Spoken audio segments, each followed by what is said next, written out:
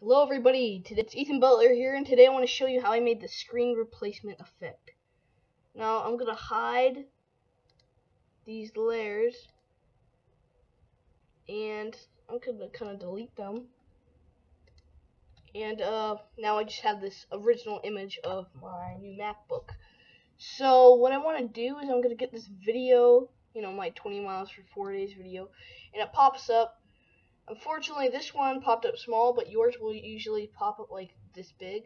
But anyway, so it'll pop up like this. So you just go to your effects, and you go into your warp, and you just look for your quad warp. You put it on there, and now you can see these corners are highlighted. And wait a second.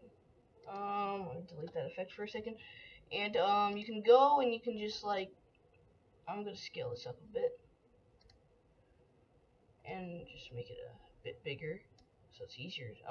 Anyway, put the quad warp effect on there, and now just drag the corner on to each corner of the screen. You can kind of see what's going on. There's a little piece of paper here, but I'm going to go over it because I'll explain later on how to get rid of that piece of paper. Because this was a new MacBook, and I was just like, here, I'm just going to put this on here. Anyway,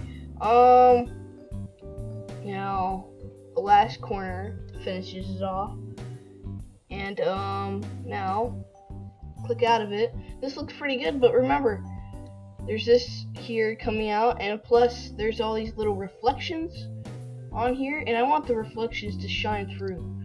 So what I'm actually going to do is I'm going to go here, and I'm just going to do Control C or Command C on the Mac, and just Control V, and you just want to drag that to the top.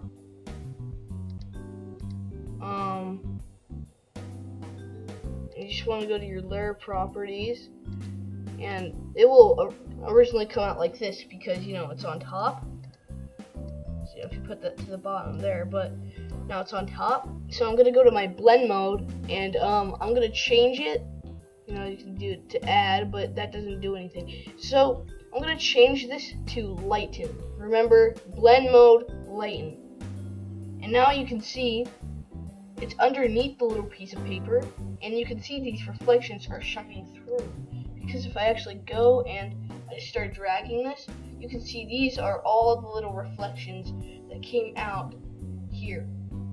Now you can kind of see this is what they mean by lighten. This is all the lighter parts. Yeah, so it's pretty cool. Now you just put that on top, and yeah, scale to fit, and this is pretty good actually. You can watch it through, and the best thing to do, and you see this right here where the screen goes black. You see that? You can see the reflection shining through. See? That's actually really cool. It's really helpful. Now, the last thing I'm gonna do to help this, you don't need to do this, but obviously I'm gonna do it. I'm gonna put a little curve. I'm gonna make a grade layer, right? And I'm gonna get my favorite curves effect because it's one of the best color correction things out there in HitFilm. And you just go, and I'm just gonna drag this up to make it lighter, and drag this down to make it a bit darker, to kind of make it look like it's in the same world. Now if you just take that gray layer off, it's alright, but this helps it even more to make it look like it's in the same world.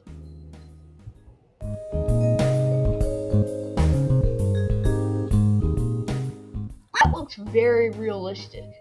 I mean, it may not seem like a big deal, but this is actually really good. This turned out pretty nice. So the original layer, put this on top, put the quad warp effect to put it on there, and you see there's all these things. You put this on here, set the blend mode to lighten, it will get rid of all the lighter parts. Put a gray layer over it, and it makes it look like it's the same world. That's really all you need to do. The gray layer's not that important, but it's kind of important to me. But yeah, so thanks for watching this video. Please be sure you subscribe to Movie Clapper Productions. And I'll see you in my next HitFilm tutorial. Until then, see you guys. Bye.